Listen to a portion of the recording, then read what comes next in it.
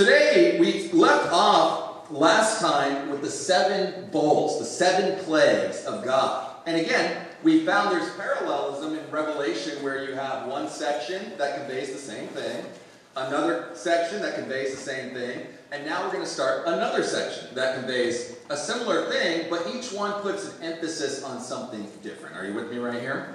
And so we're going to start off in Revelation 17, and the title of the lesson is simply Jesus' words he cried out on the cross. It is finished. Because now we're coming and we're going to end with the end of the world. Amen?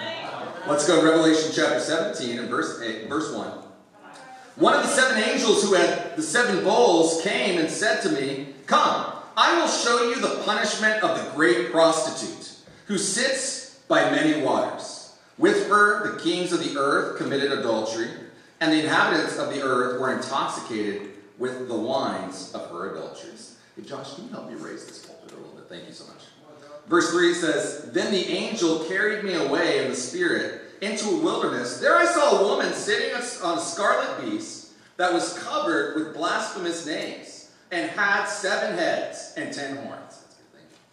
The woman was dressed in purple and scarlet, and glittering with gold, precious stones, and pearls. She held a golden cup in her hand filled with abominable things and the filth of her adulteries. The name written on her forehead was a mystery: Babylon the Great, the mother of prostitutes, and an abomination to the earth. I saw that the woman was drunk with the blood of God's holy people, the blood of those who bore testimony to Jesus. When I saw her, I was greatly astonished. Then the angel said to me, "Why are you astonished? I will explain to you the mystery of the woman and of the beast she rides, which has the 7 heads and the 10 horns. The beast which you saw once was, now is not, and yet will come out of the abyss and go to its destruction. The inhabitants of the earth, whose names have not been written in the book of life from the creation of the world, will be astonished when they see the beast, because it once was, now is not, and will come. This calls in mind with wisdom. The 7 heads are the 7 hills on which the woman sits. There are 7 kings. 5 have fallen. 1 is. The other has not yet come.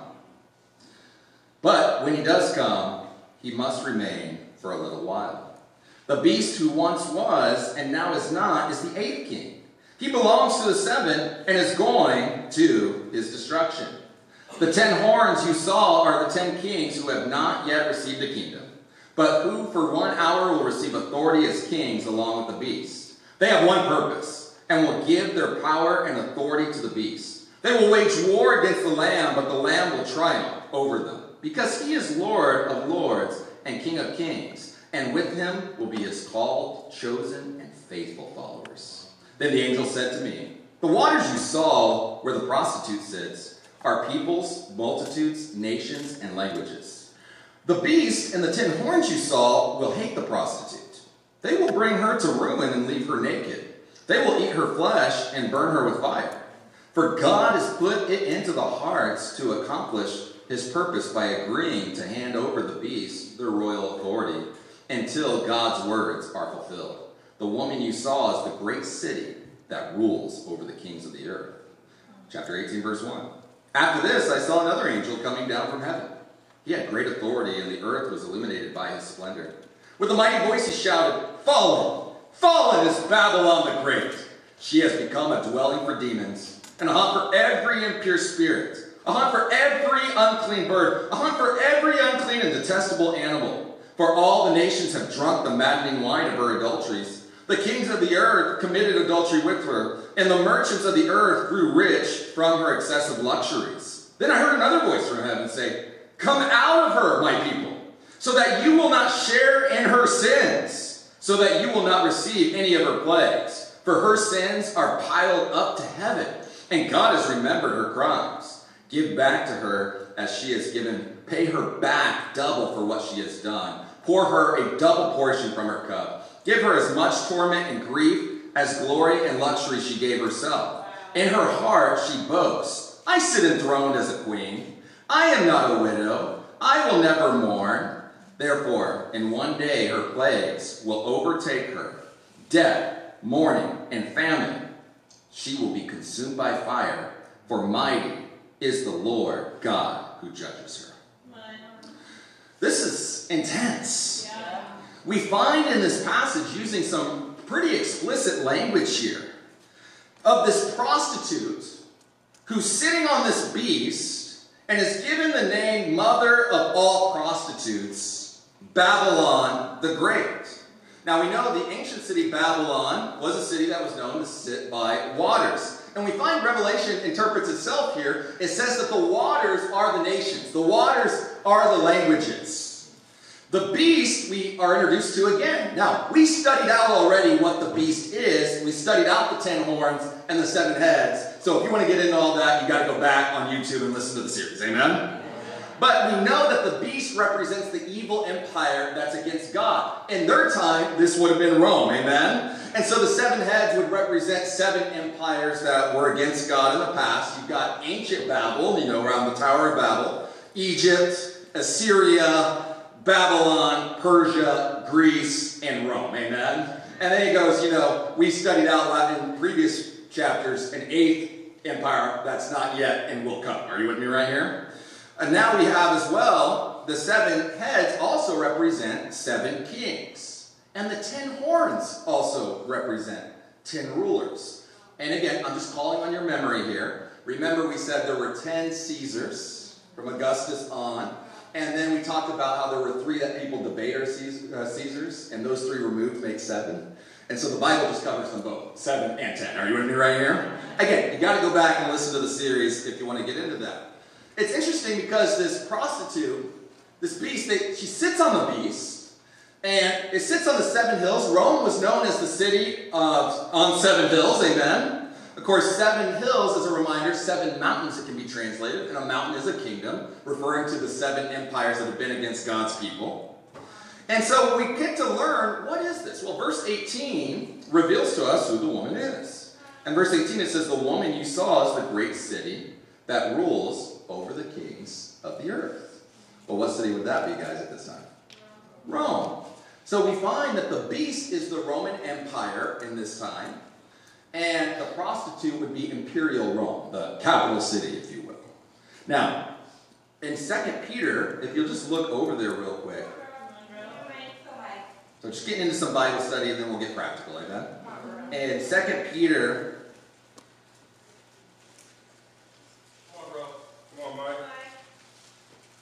we find at the very end, 1 Peter chapter 5 and verse 13, it says, she who is in Babylon, chosen together with you, sends you her greetings, so does my son Mark. Now, any history buffs out there, is Babylon in existence at this point? No. Babylon was a code name for Rome back then. Because remember, you'd get in danger if you just kind of, persecute Rome in some letter or something like that. And so Babylon was a code term for any evil empire. This is actually used throughout the Bible about any empire that's against God. Because in God's mind, it goes way back to the Tower of Babel. And you'll notice there's actually an inference in this passage. If you look down in Revelation chapter 18, go back over there. And in verse 4, it says, then I heard another voice from heaven say, come out of her, my people, so that you will not share in her sins, so that you will not receive any of her plagues. Verse 5, for her sins are piled up to heaven, and God has remembered her crimes. Well, the sin of ancient Babel was that they built this tower that reached to the heavens. And God had to intervene and stop it because they were building a kingdom to themselves when God wanted them to spread out and bring his message to the world. Amen? And here he infers on that. He goes, listen, you evil empire Babylon, your sins have piled up and the judgment is coming. And that is also a concept we find in the Bible with the Amorites in the Old Testament. Or it's this idea that God, at some point, the sins are just too much. They pile up to heaven, if you will, to use that visual. And God goes, enough's enough. Judgment has come. Well, this prostitute astonishes John. He says in chapter 17, in verse 6, when I saw her, I was greatly astonished. Remember, John's like seeing this movie that breaks down, if you will, if you look at all these images, that breaks down what's happening in their time. And he's so astonished, and the angel goes to him, well, why are you astonished? Why are you shocked by this? Isn't it interesting when we go through persecution, we get kind of shocked by it? You ever seen someone like post something online about the church or something, and you're just like, oh my gosh, I'm shocked by this. I'll never forget the first time I got persecuted. I share with you guys, I was scared. I read this website that broke down all this stuff about the church. It's talking about, yeah, they use these Bible studies to brainwash you, and they manipulate you. And this is a cult, this is what they do. And this is why the kingdom's not really the church, and all this kind of gymnastics theologically. And I was like, oh my gosh. And I remember going to church that next Sunday, or actually it was at a Friday devotional, and I'm just kind of looking at everyone suspiciously. You know what I mean? Like, is this real? You guys are all so happy, and it's strange. And then I remember we had a church building back then in Kansas. I remember going in the fellowship hall and just crying. And a guy named Denny, who's our youth minister at the time, was kind of like, what's wrong? And I'm just like, well, I'm just scared. I felt fear that I've been, maybe this isn't real, whatever. And he was like, well, is there anything that is not in the Bible or anything? Has this been your experience, what you've read? Yeah. And I was kind of like, no. He goes, and then that just helped me. I was like, I just got to get back to the Word of God, man. And yet, sometimes we can be astonished when we see these evil attacks against God's people. And here John's astonished. And I just imagine the writer's like, the angel's like, dude, like, you don't get it by now? We've been through all this crazy stuff here in Revelation. I mean, it's going to be crazy, amen? And I believe we haven't even begun to experience it. We haven't even begun to experience it. People go, oh no, there's some TV show now out there about the church or whatever. It's like, dude, of course. And there's going to be more. And there'll be documentaries made about us. There'll be things that are out there. And you've got to be ready. If we are truly going to evangelize the world, Babylon's going to attack. And it will come. John's astonished, but we need to remember, as Peter says in 1 Peter 4, don't be surprised as if something strange is happening to you when you're persecuted. For those of us that are new Christians in the church and recently been baptized, we need to know that you'll be persecuted. You're going to be attacked those first 40 days in different ways. Maybe from family, and maybe from friends, and maybe through slander of the church you're now a part of, and maybe through an old relationship coming back into your life. But understand, persecution will come, because Satan's goal is to take you out. Interestingly, it's at the end of Revelation 17, something happens that is a concept that we also find throughout Revelation. It talks about how the prostitute who sits on the beast literally goes against the beast. And they devour each other. It says in verse 16, the beast and the 10 horns you saw will hate the prostitute. They will bring her to ruin and leave her naked, and they will eat her flesh and burn her with fire. Say, what's going on here? I thought these guys were like a team or something. Well, they were initially, but the nature of wickedness is that it's self-destructive. Because you have all these jealous people, you know what I mean? All these nations looking to imperial Rome, trying to use them, trying to sleep in bed with them, if you will, to enjoy its luxuries and to enjoy its blessings. And then, of course, you have other people that get jealous of the emperor. You have wars that break out, and the idea is that it's going to implode, and that's exactly what happens. But we need to understand, we learn from that in our own lives, that when we hang out with sinners, the world is going to leave you empty. You're going to be stabbed in the back. You're not going to have great relationships because they are not restrained by the Holy Spirit. They don't have God in their lives. And so Rome would become self-destructive. And that's what this is about. The beast, the empire, would begin to hate imperial Rome. Some commentators believe the prostitute represents papal Rome, or what we would call the Catholic Church. And it's the idea that, once again, similarly, and it's debated which one it is, but the same concept is that they all looked to papal Rome for spiritual authority, and it ended up becoming the destruction of what was known as true Christianity. And so, whether religious, political, we need to understand that when we live in sin, it's going to be the end of us. And it's going to be the end of relationships. That's why there's divorce in the world. That's why there's abuse in the world. I mean, all kinds of horrific things happen. And the Bible calls us in chapter 18, verse 4, come out from this. come out from Babylon. Don't share in her sins. Don't let them pile up in your life by building your own kingdom like they did in the Tower of Babel. And the Bible says that this prostitute had this cup, gold on the outside, all these jewels adorned with precious stones. That means she looks good, seductive. That's the world. It looks good. And you go, man, I want that cup. What drink's in that golden thing? And it says it's just wickedness that's in there.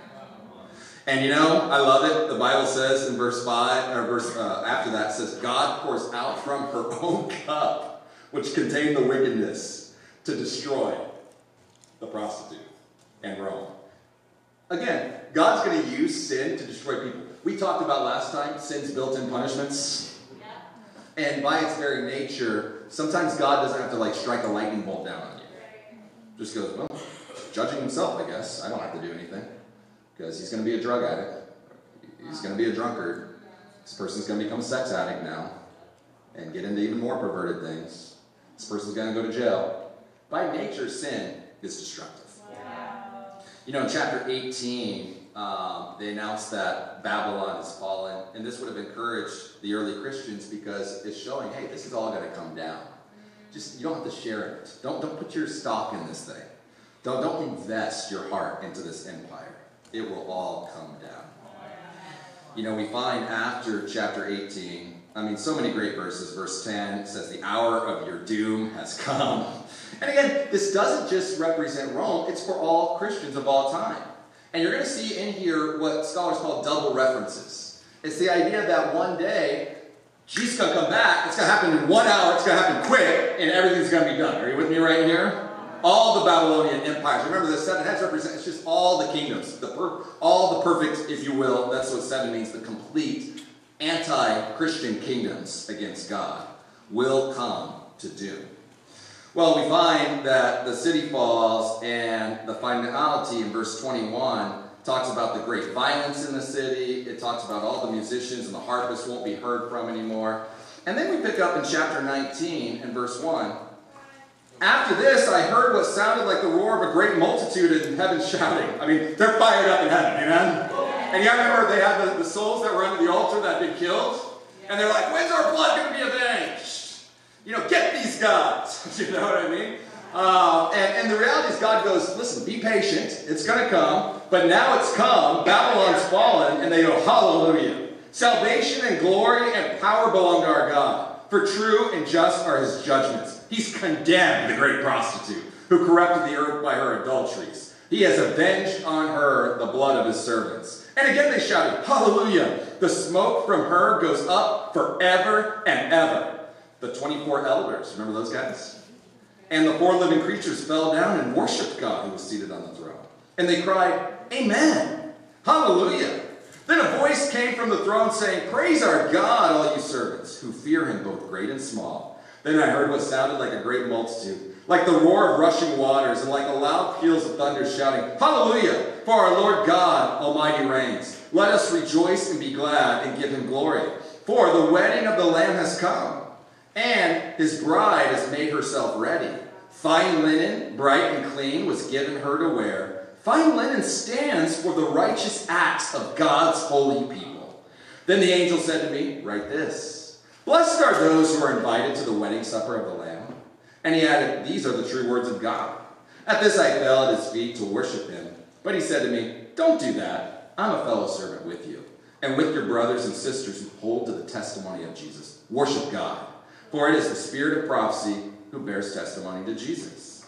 I saw heaven standing open, and there before me was a white horse whose rider is called Faithful and True. With justice he judges and wages war.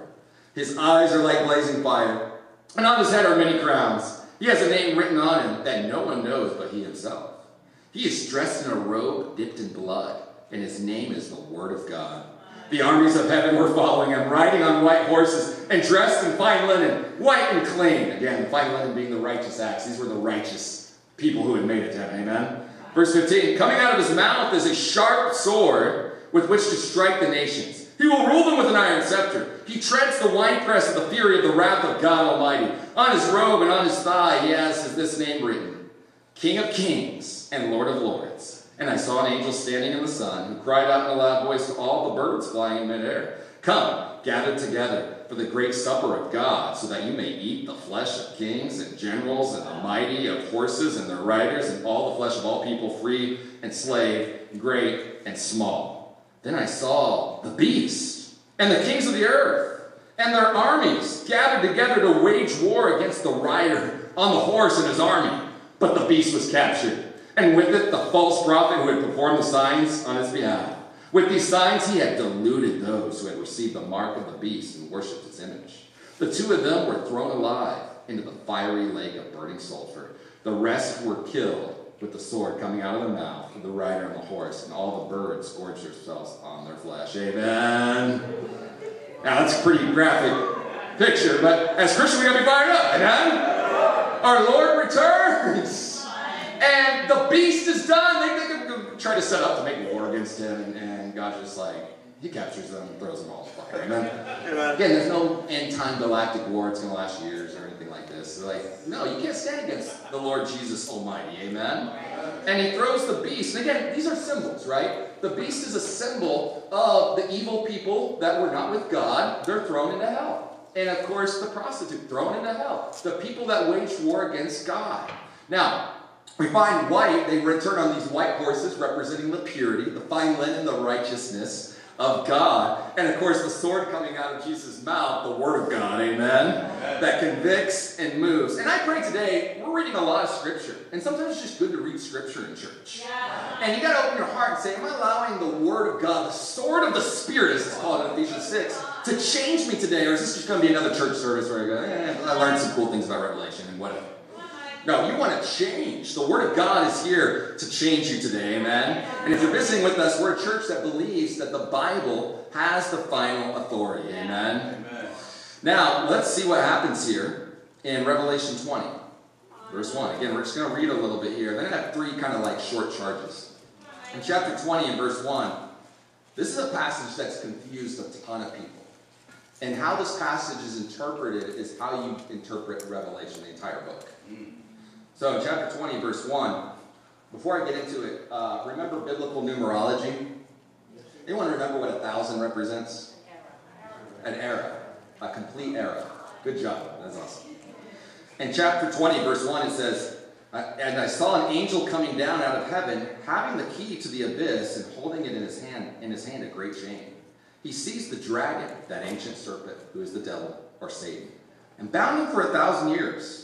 He threw him into the abyss and locked and sealed it over him to keep him from deceiving the nations any more until the 1,000 years were ended. After that, he must be set free for a short time. I saw the thrones on which were seated those who had been given authority to judge. And I saw the souls of those who had been beheaded because of their testimony about Jesus and because of the word of God. They had not worshipped the beast or its image and had not received its mark on their foreheads or their hands. They came to life and reigned with Christ 1,000 years. The rest of the dead did not come to life until the 1,000 years were ended. This is the first resurrection. Blessed and holy are those who share in the first resurrection. The second death has no power over them, but they will be priests of God and Christ and will reign with him 1,000 years. Well, we have here Satan, the dragon. Of course, he is the one that empowered the beast and empowered the false prophet, that unholy trinity. And remember, the beast we saw last time was a little different as that it was dressed in scarlet, red. The same as the dragon was described in Revelation 12. And so Satan is the one who empowers the beast and evil in this world. We need to understand we're in a spiritual war. We need to understand as Christians that even right now there's a battle for your hearts in this room. And I don't totally claim to understand it all, but there's the demonic and then there's the angelic. And there's a war going on. God's plan is for you to walk out of here changed. God's plan is for visitors to walk away wanting to study the Bible, wanting to be saved. Satan's plan is for you to be distracted. Satan's plan is to just be thinking about Burger King after this or whatever. Satan's plan is for you to leave here unchanged. That's the plan. There's always two plans. You got to always ask yourself, which one am I living? God's plan or Satan's plan? Come on. And so the devil is a real force. Now, it's interesting in this vision, the devil is then bound for 1,000 years, for a complete era. And so what's that mean? Well, what was he bound from? The verse tells us, it says in verse 2, he bound him for 1,000 years and locked a seal over him. And then it says that if you drop down, let's see here. Come on, Mike. Come on, Mike.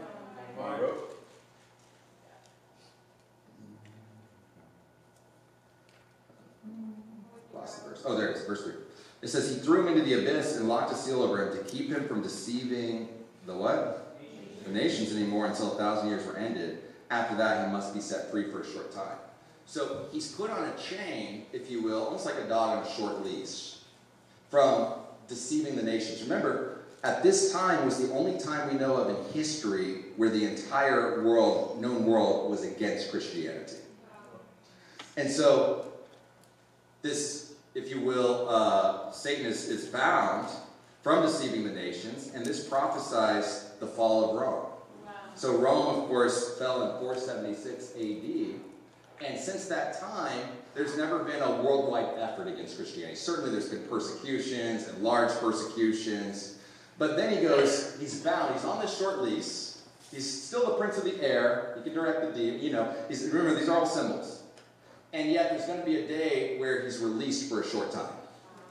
And that's the beast that's to come. Are you with me right here? I don't know, again, what that means. People try, it's the European Union, it's the this or that, or it's Islam, it's the Middle East, but whatever. It doesn't really matter. At the end of the day, it's just saying, in my Bible, it's the entire world. And so everyone's going to be against Christianity one day, but it's a short time. He emphasizes that short time like he does in the rest of Revelation, because that inspires those going through the hardships. That encourages us. He says the ones that don't have to worry so much from an eternal perspective, you find these souls that the Bible says have been slain, and they were beheaded, and they're reigning with Christ. And he says, these are the ones that have experienced the first resurrection. They've come alive. And then he goes, after the 1,000 years are completed, there's going to be another resurrection. We need to figure out what's this talking about, because verse 6 says, blessed and holy are those who share in the first resurrection. So we know that someone that's blessed, someone that's holy, someone that's going to end up on the final day of resurrection is someone who's been baptized.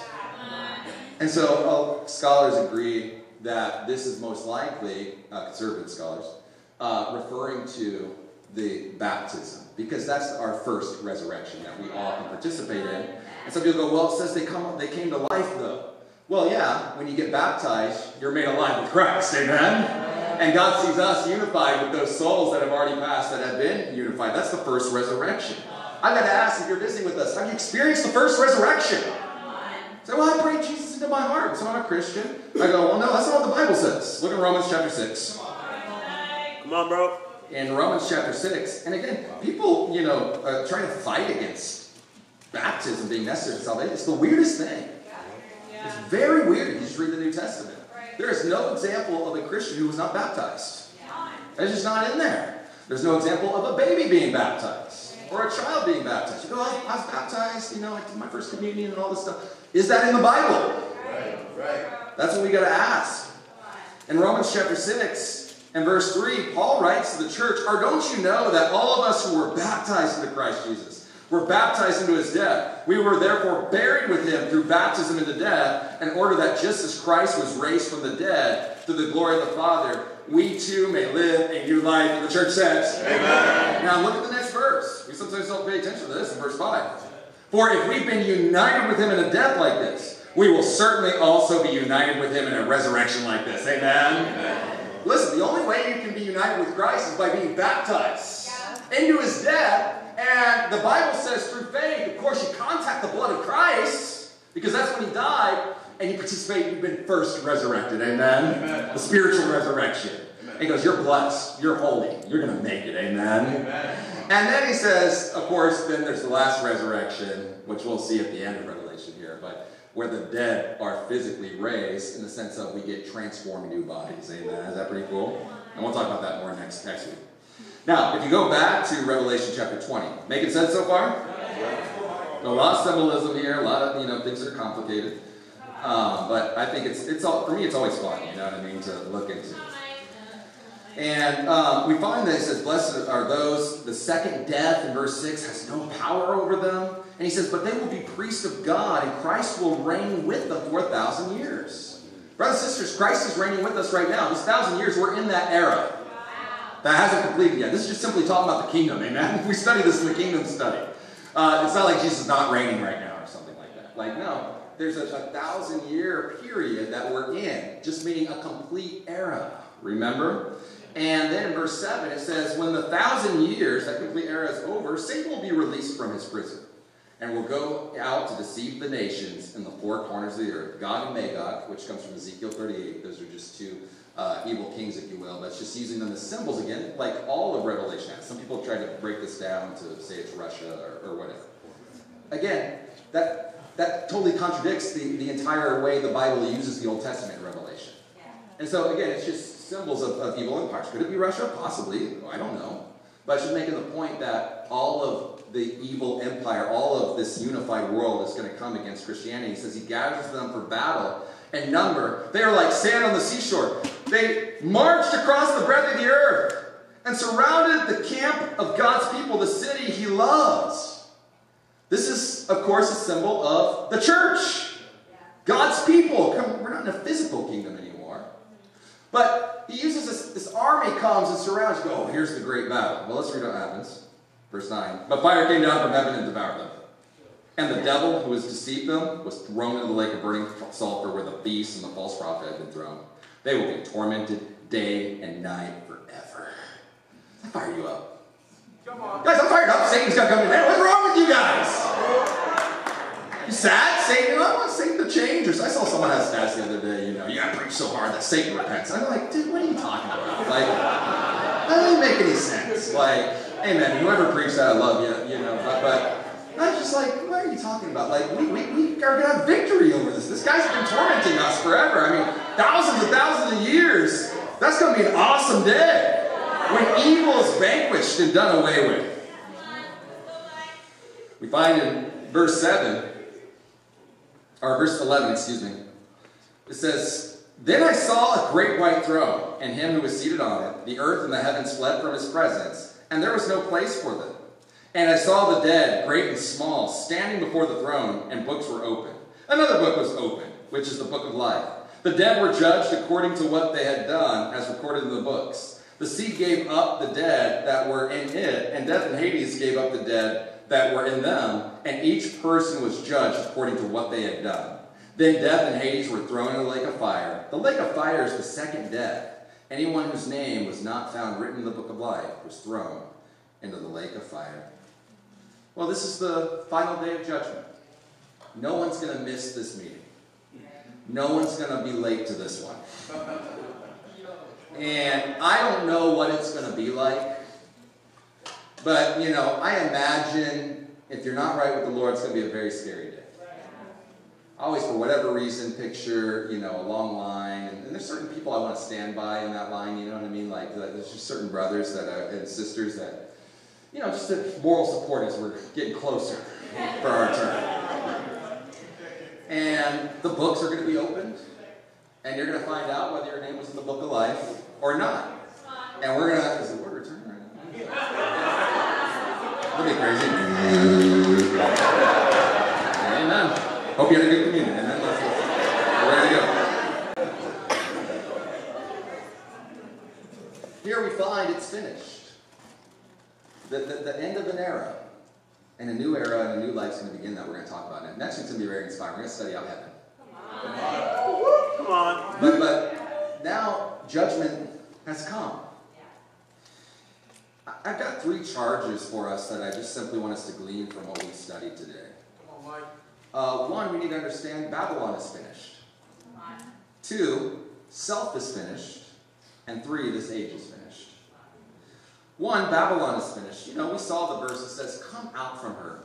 Don't share in the empire's sins. For us guys, there's the American dream. And there's what this world system tells us that we're to value. And often what people are valuing is, of course, having a good time. But this hedonism, it teaches that we've got to live the most comfortable life possible. Whatever brings me pleasure. And this is a foreign concept to the scriptures that I hope we've seen by this point in Revelation. And so we have to come out of what the world idolizes. Sometimes even as Christians. And the name of maturity, like I talked about last week. We can think that, we really want to have good lives. And certainly the Bible teaches we should make the gospel attractive. But in the name of that, we can't drift into the American dream. Into being another denominational church with a false message. Look in 2 Corinthians chapter 6. Are you finished with Babylon? Are you just finished with the world? I hate this world. Like, I really do. I mean, I'm just done with it. You know what I mean? Now, Ecclesiastes says to enjoy the good things of it. Amen. Everything that's good comes from God. So I do enjoy the fact that we have freedom. I love America in that sense. I love studying out American history, all that. But I'm just saying, at the end of the day, I don't really care. Like, I just want to be in heaven with God. And I want to see this world restored to what it was in the time of the Garden of Eden. And that's what the Bible is saying. Babylon's finished. This isn't something you carry in your hearts. I like 2 Corinthians chapter 6. And we're going to look at verse 14. It says, do not be yoked together with unbelievers. For what do righteousness and wickedness have in common? Or what fellowship can light have with darkness? What harmony is there between Christ and Baal? Or what does a believer have in common with an unbeliever? What agreement is there between the temple of God and of idols? For we are the temple of the living God. As God has said, I will live with them and walk among them. And I will be their God, and they will be my people. Therefore, come out from them and be separate, says the Lord. Touch no unclean thing, and I will receive you. And I will be a father to you, and you will be my sons and daughters, says the Lord Almighty. Therefore, since we have these promises, dear friends, let us purify ourselves from everything that contaminates body, spirit, perfecting holiness out of reverence for God. And the church says, Amen. How do you come out of Babylon? How do you come out of the world? Does this mean we need to go move into the desert somewhere and just kind of huddle together? Certainly not. We're in the world, but we're not of the world. And it's important to understand that the way we come out from Babylon is we need to evaluate our relationships. We need to evaluate who influences us. We need to evaluate our convictions even on dating. Amen, singles? In the church we teach, like the Bible teaches, that we're not to be yoked with unbelievers. A yoke being a harness that held animals together, so if one animal went that way, it influenced the other one. And one of the ways the enemy gets people sucked back into Babylon is by them flirting with the world. Flirting with someone who's not a true disciple of Jesus. Well, they read their Bible at work and have morning devotions and stuff. Amen, but they're not part of the church. And at the end of the day, don't you want to be with someone who's as passionate about what you're passionate about? I mean, even from just a psychological standpoint, you take the Bible out of the picture, it makes no sense to date and marry someone who goes to a different church than you. And you've got to understand that I'm not part of this church just because it's the best church in the city. I actually think there's better churches from a secular standpoint. Better production, better singers, better. And Mecca's really good. But you guys know what I'm talking about. Churches celebrities go to and all this kind of stuff. And it's kind of like Babylon, you just all the jewels and the gold and all that kind of stuff. But they live no different than the world. They live no different than the world. I'm part of this church because of truth. Not because of, whatever. We meet in, school, for crying out loud. You know what I'm saying? This is because of what the Bible says. So I'm going to ask you, do you have a conviction that you're going to date only Christians? Do you have a conviction? Well, I don't see anyone I'm attracted to in the church. Well, amen. Then reach out to someone and bring them to church and let them study and get baptized. But if they don't study, if they do study and they say, I don't want this, or they're even persecuted or something, are you one of these dumb Christians who's going to be like, oh man, maybe something is wrong, and follow them outside the church? Or are you going to have conviction from the Bible that I can't be yoked together with people that don't have faith? And it's convicting. I mean, when we study the Bible with people, we tell them, if they're dating a non-Christian, they can't even get baptized. God says they got to repent, and plus he says, listen, I'll be their father in this passage if they come out and be separate. I'm really excited about Mecca and Lucia's wedding coming up. And I appreciate Lucia's conviction, eventually Emeka had the conviction, but I appreciate when she studied the Bible, and she said, listen, we got to become separate. And, we all had our struggles. It wasn't perfect, but she goes, we got to be separate. And then Emeka said, okay, what is she into? I always remember when Sarah came over to get baptized at our house, and Emeka was just kind of standing there like... He goes, yeah, I want to study with you about this baptism thing. He was religious. He had his own Bible study group and everything. But we went into it, and, he saw the truth. And he came out of false Babylon and came into the kingdom of God. And what's awesome is they have the character to go, you know what, we can't just start dating all of a sudden, right, when he comes out the water or whatever. Like they go, something, we want to build this on God. And I appreciate their convictions, their fight to be pure. And when she comes down in that white dress, that's going to mean something. They had dated in the world. But to them, God made them new creations. And in God's eyes, that's going to be the first time that they're together. A wedding in our church is a meeting of the body. We don't, I don't really know them that well. No, they're part of our spiritual family. And we have a conviction. Are we going to be there to support them and be at the wedding? In 1 Corinthians chapter 15. It's exciting when love's in the church. I'm excited. We're going to try to go to Janine's wedding in Florida. And I understand not everyone can, do that. But in 1 Corinthians chapter 15 and verse 33, you guys still with me here? Yeah, come on, bro. It says, do not be misled. Bad company corrupts good character. Come back to your senses as you ought and stop sinning. For there are some who are ignorant of God, and I say this to your shame. Is Paul just like direct or what? Just stop sinning.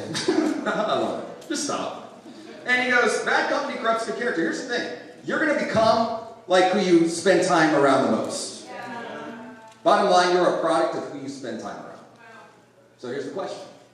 Do you spend more time around disciples or the world? Talk about it, bro. And even Jesus taught in Mark 3 that the spiritual family is prioritized above the physical family.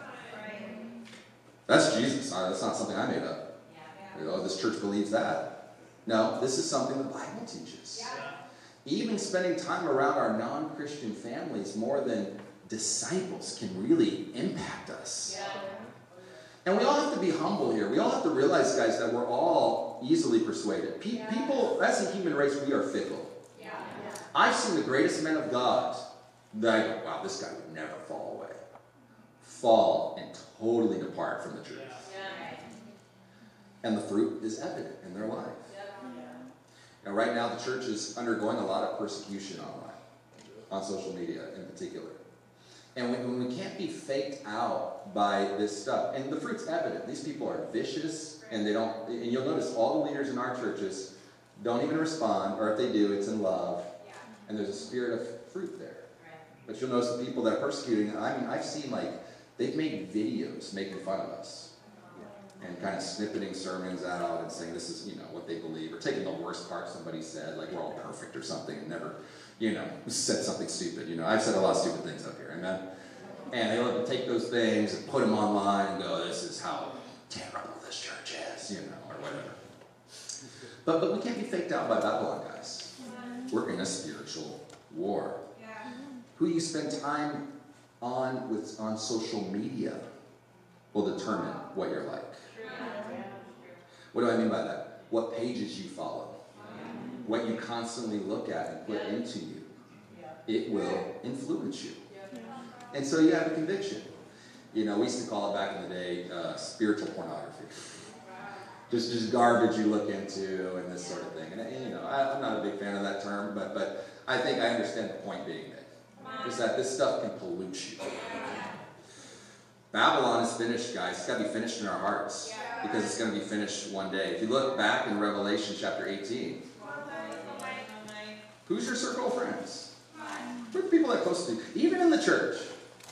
Sometimes, I've been around for a long time, and little groups can form in the church, and they don't help each other. There's kind of like 3 of the weakest brothers or 3 of the weakest sisters, you know what I mean? And they just kind of hang out and form their own clique, and sometimes just sit back, you know what I mean? And it's like, why don't you seek out the spiritual people? It's okay to be weak spiritually.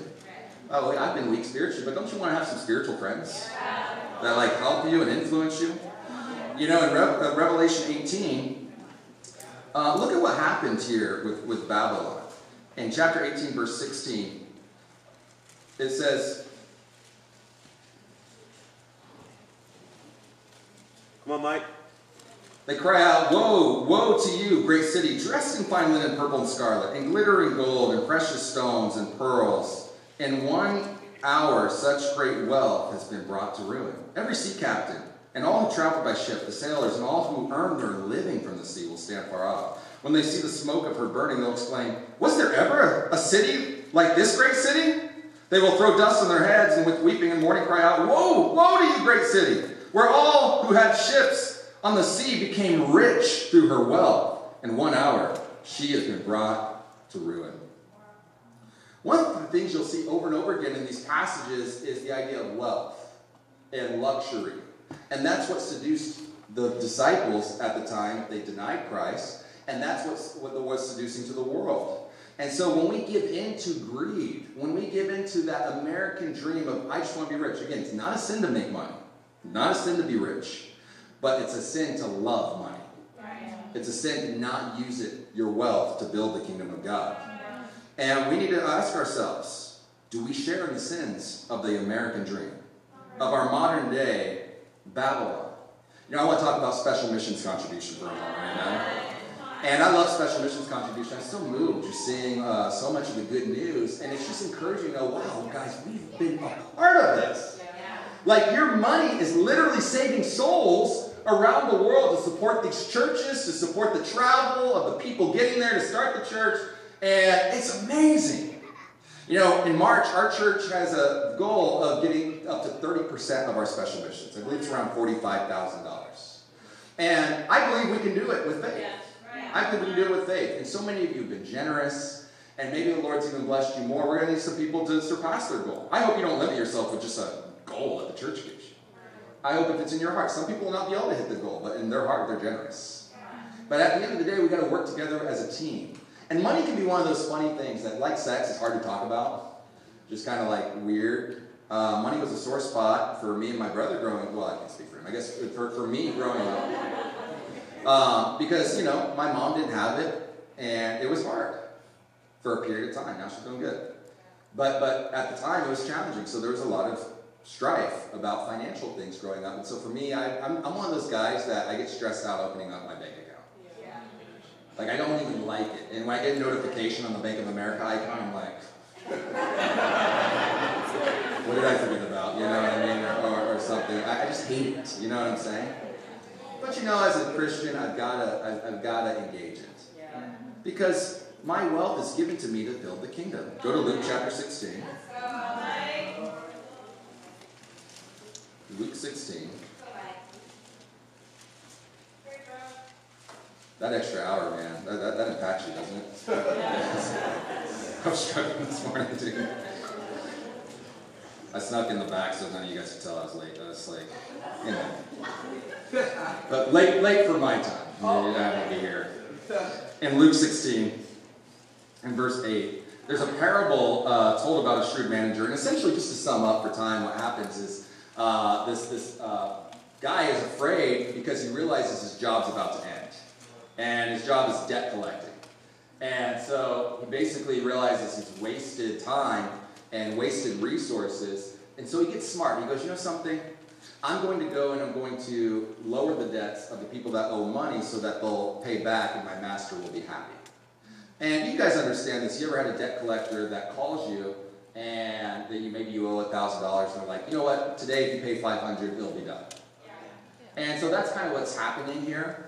And so basically then we pick up, he does this, and he says, hey, if you guys that I cancel your debt, if I cancel your debt at this low price, if I lose my job, can I stay with you? And of course back then this was like a hospitable culture. And so this is what Jesus says in verse 8. It says, the master commended the dishonest manager because he had acted shrewdly. We're in Luke 16 verse 8. For the people of this world are more shrewd in dealing with their own kind than are the people of the light. I tell you, use worldly wealth to gain friends for yourselves, so that when it's gone, you'll be welcomed into eternal dwellings. Whoever can be trusted with very little can also be trusted with much. And whoever is dishonest with very little will also be dishonest with much. So if you have not been trustworthy in handling worldly wealth, who will trust you with true riches? And if you have not been trustworthy with someone else's property, who will give you property of your own? No one can serve two masters. Either you will hate the one and love the other, or you will be devoted to the one and despise the other. You cannot serve both God and money. The Pharisees who loved money heard all this and were sneering at Jesus. He said to them, "You are the ones who justify yourselves in the eyes of others, but God knows your hearts. What people value highly is detestable in God's sight." God expects us to use our wealth to win friends into the kingdom. And he goes, if you can't be trustworthy in this matter, how am I going to trust you with true riches, with souls that come into the kingdom? And the Bible says, I commend the world and their shrewdness, but they lie and they do things in a worldly way. He goes, shouldn't Christians then at least be strategic? Shouldn't Christians at least plan? Of course, he's not telling Christians to lie, I guess. But he says, you've got to be shrewd. What's your plan for special missions? So that you can gain wealth to gain friends in all these countries that we see all around the world. The Pharisees, they sneered. What do you think sneering looks like? Give me your best sneering face. Some of you guys aren't doing it. Emmanuel, let me see. There we go. Okay. But we smile at church. We smile at church. If I just ask you, when I bring up special missions, what's your heart rate?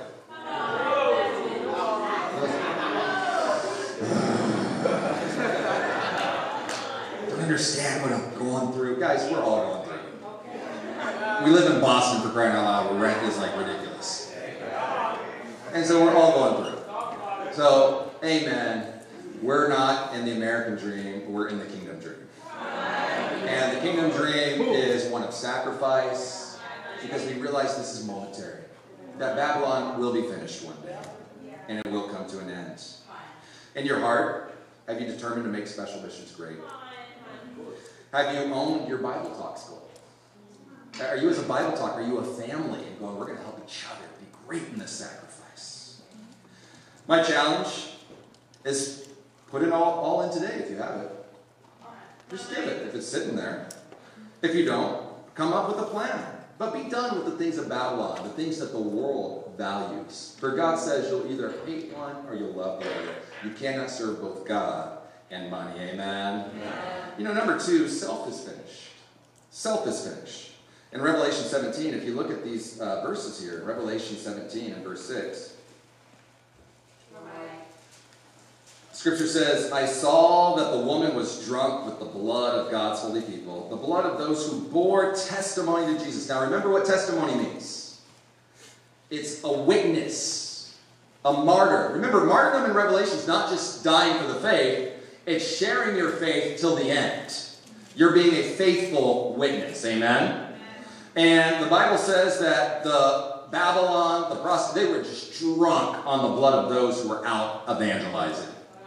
That were out preaching the word of God, sharing the testimony of Jesus, as our awesome sister Leah did today. And praise God, we can share our testimonies openly, but we got to ask, are we sharing? And would we even share and be evangelistic in the face of death and threats? Some of us can't even share our faith at our job because we're scared. Some of us can't even share our faith with our Uber driver because we judge them and go, oh, they look like they wouldn't be open or whatever. Would we be in this time sharing the testimony? See, self has to be finished. My life is not considered. It's the life of others so that we can be in heaven together. In chapter 19,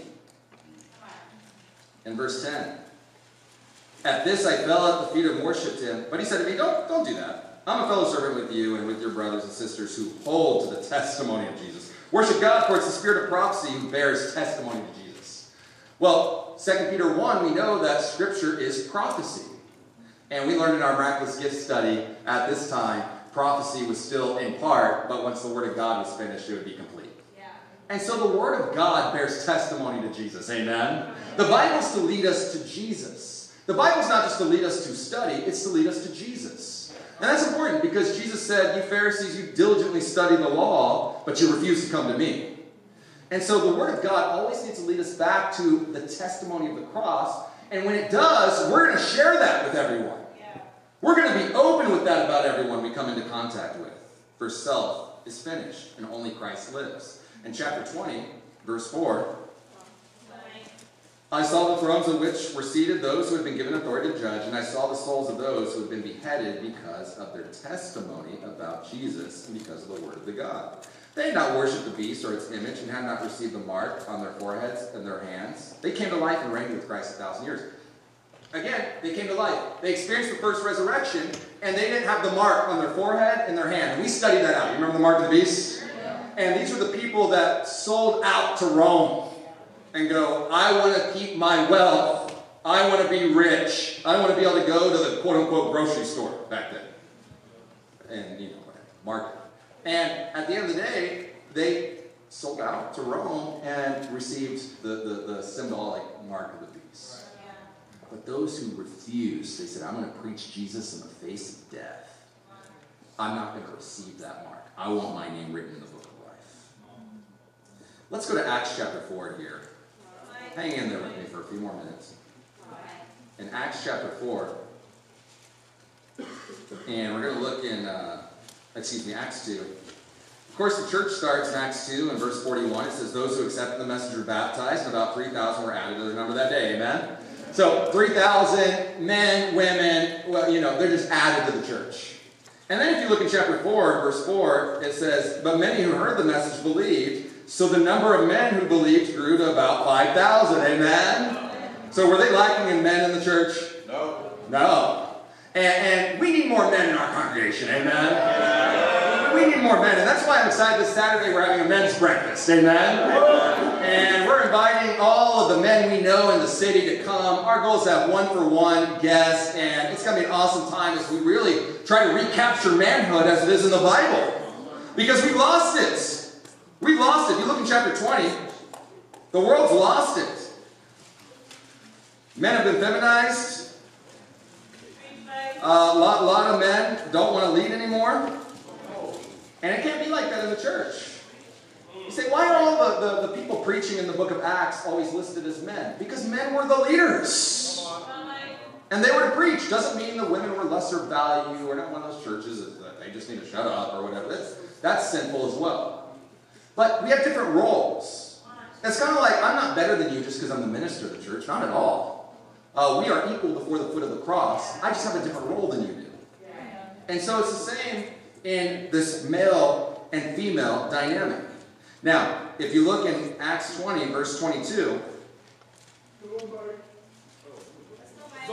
says, and now compelled by the Spirit, I'm going to Jerusalem, and not knowing that what will happen to me there. I only know that in every city the Holy Spirit warns me that prison and hardship is facing me. But thanks, Holy Spirit. However, I consider my life worth nothing to me. My only aim is to finish the race and complete the task the Lord Jesus has given me. The task of testifying the good news of God's grace. Was Paul done with self? Absolutely. Because I consider my life worth nothing. Guys, do you wake up ready to save souls? Is it the first thought on your mind? I know for me when I wake up, I just, how can we advance the church? Sometimes I got to make sure I have my quiet time first, you know what I mean? Before I start reaching out to people and all this kind of stuff. For you, is it a passion? Are you done with self? You're just done with yourself. And this is life to the full. This is actually a more great, awesome life. Yeah. For this Saturday, I want to encourage you to invite men to church. Now, what was women's role in the Bible? What's one word that maybe describes a woman's role? A helper. And you go, well, I'm not married, so, that doesn't apply to me. Well, the church is the bride of Christ, guys. And hopefully the sisters are trained to be married, amen? If that's your role, some are called not to. And so I want to encourage the women to help the men this week. To be a helper this week in bringing men to the men's forum, amen? Our awesome sister Jody Booth is going to be in charge of the breakfast that morning. And she's going to need a lot of help. And men like to go to a place where there's women too, amen? There's going to be all guys there, you know what I mean? But when we have some awesome sisters there that are radiating the love of Christ, it's going to be a powerful event. But do you have a male friend coming? You know, I want to close with the final charge. This age is finished. Go to Revelation chapter 20. This age is finished. Jesus said it's finished on the cross. We know the outcome. When he said those words, sin, it was finished. Demonic powers, they were disabled. And yet, it all had to play out in what we know as history. And ultimately, the world's going to come to its end and be renewed. In Revelation 20 and verse 12, he talks about us all standing before judgment, as I explained earlier. And it says in verse 12 of chapter 20, "And I saw the dead, great and small, standing before the throne, and books were opened. Another book was opened, which is the book of life. The dead were judged according to what they had done, as reported in the books." What are we judged by when we stand before God? What we've done. We're judged by our deeds here. And there's these books that are open. One book, of course, the book of life, the Lamb's book of life. The other book shows our deeds and what we've done. And this is a message that's not popular in Christianity anymore. Go, well, it doesn't matter what you do. I don't know about you, but how can you read that and think it doesn't matter what you do? You're going to be judged by what you've done. Now, I think of, you ever been to Times Square? We're going to have a worship service in New York City with all the Northeast churches May 7th. Amen? That's going to be exciting. So May 7th, you guys all have the calendar, so be sure you check these things. But imagine standing in Times Square and your life just starts playing on the big Jumbotron thing there. You're like, oh, cute baby, and then starts, wait, we're going to teenage years? Oh no. The things done in the dark. And you're just like trying to turn it off. You're grabbing rocks and like trying to throw it at this thing, you know what I mean? And you're like, please don't. You know, I'm grateful for the Lamb that was slain for us. I'm grateful for Jesus who said it's finished. Because what's amazing is when you repent and turn to God, those things are removed. And your Titantron just shows all the good things you've done. Ezekiel 18, if you want to study that out. All the good things are remembered and the bad is forgotten. That's what I want to see on Judgment Day. But you've got to repent. Our deeds matter. Of course, 18 verse 4 said we must come out of sin. 19 verse 8 said the righteous acts of the saints are the fine linen. Are you ready to stand before God today? Is your name written in the book of life? Revelation 3:5 says it can be blotted out. I heard a preacher say this one time. It's not the most encouraging thought. But he said, you know, I think the name is written in pencil so that it can be erased. This once saved, always saved garbage is false. Now, I believe we can be secure in our salvation. It's a whole other sermon. But the Bible warns us that you don't want your name blotted out from the book of life. I want to close in 2 Peter chapter 3. Early Christians wrestled with when's this all going to happen? When's this going to end? And we read in 2 Peter chapter 3.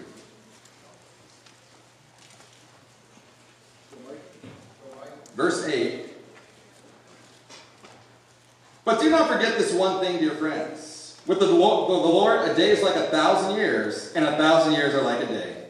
The Lord is not slow in keeping his promise, as some understand slowness. Instead, he's patient with you, not wanting anyone to perish, but everyone to come to repentance. But the day of the Lord will come like a thief. The heavens will disappear with a roar. The elements will be destroyed by fire, and the earth and everything done in it will be laid bare. Since everything will be destroyed in this way, what kind of people ought you be? You ought to live holy and godly lives, as you look forward to the day of God and speed its coming. That day will bring about the destructions of the heavens by fire, and the elements will melt in the heat. But in keeping with his promise, we are looking forward to a new heaven and a new earth where righteousness dwells. And we'll study that out next week. It'll be a very inspiring sermon. But we look at this passage, and sometimes we think, when's the Lord going to... You ever just wanted Jesus to return? Just like be done with it. Now, if you don't, you might need to look into your own heart. What's wrong, right? I've been there too. One time I was laying in my bed in Portland, Oregon, and I'd been in a lot of sin. And I'm just laying there to take a nap. And you know when you kind of like drift off? It's like you're dreaming, but you're not. Yeah. It was like really weird. And all of a sudden, I just in my head, I just heard this. I was terrified. Like I literally thought, this is it. I'm so sorry, you know. I think about those things. And that kind of came to my mind. I was like, oh, praise God. Anytime I'm in a plane, I always get a little nervous at the landing. I don't know why. It's just one of those things, you know. I always confess my sin while we're landing. I always start praying. God, I just thought, you know, and then I hit. And I remember one time, you guys ever been to the LaGuardia Airport in New York? And they have that landing strip that goes out in the water. And there's a plane like the week before that like landed in the Hudson or something. I don't remember, but and so I'm like flying on this thing, and that's going down, and all I see is just water like coming closer, and I'm like, oh my gosh, this is it. We're like crash landing. Maybe they're just not telling us to keep us all calm or whatever. And I was freaking out. And there's times like that you kind of go, man, where am I at spiritually? Right. And we landed, it was fine, you know, I realized. Amen. God is patient in returning because he wants all men to come to repentance. He loves us. And I love how it says we can speed his coming. That's an interesting thought. We can speed the coming by evangelizing the world in this generation. That's an interesting thought, is it not? And I hope the world can be evangelized in our time. You know, today, wherever you're at spiritually, I want you to remember Jesus was on that cross. And he simply said those words, it is finished. You can take confidence in the blood of Christ. You can take confidence that your sin is finished. It's done. And one day, this world of hardship and pain that we live in will be totally destroyed. And we'll get to be with God and the new heaven and the new earth. Let's go and bring as many men, amen, to that breakfast this Saturday morning so we can have more souls and we can be welcomed into eternal dwellings. To God be the glory, amen.